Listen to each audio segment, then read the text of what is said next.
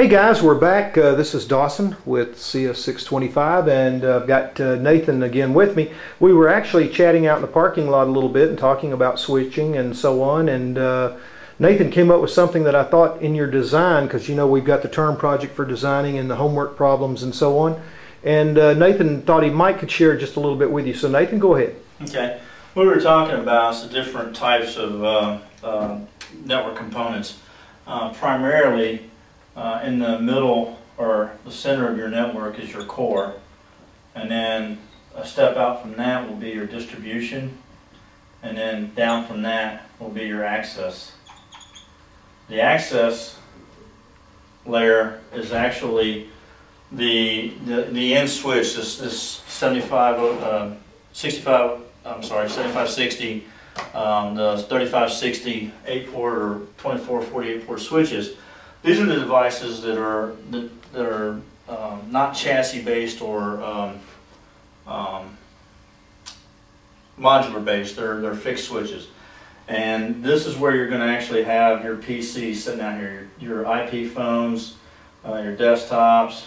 That's what the access layer is going to be, and this distribution layer is where you're going to actually come out of that into all these access layers.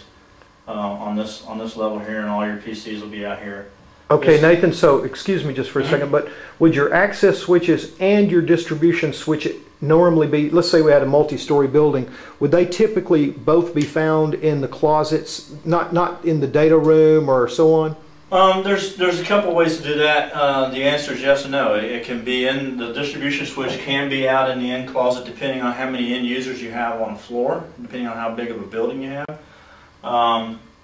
So we've designed these to where we've actually had a distribution switch on each floor that came out to the access switches. So we have a small chassis here, and then fixed port switches here so that we can get out to the end users. But depending on the environment, I mean, right. But sometimes in a small business, yeah, you would. These two devices can be in one location or one device. Right. Correct. Matter of fact, with the new data center stuff, the distribution and core are actually being collapsed together. Gotcha. And you have one box that you virtually segment. The top part of your ports are core, and your bottom part are your distribution, and you're in one device. Okay, so it would be typical for you to come out of a distribution with fiber, go up to a closet, and then have stackable switches. Correct. That are fixed port in that closet connected to the distribution switch. Correct. Okay. Absolutely. And going down to your core now. I'm sorry. Yeah. Thank you. And these will collapse back to the core with either Ether channel, multiple uplinks, 10 gig Ethernet.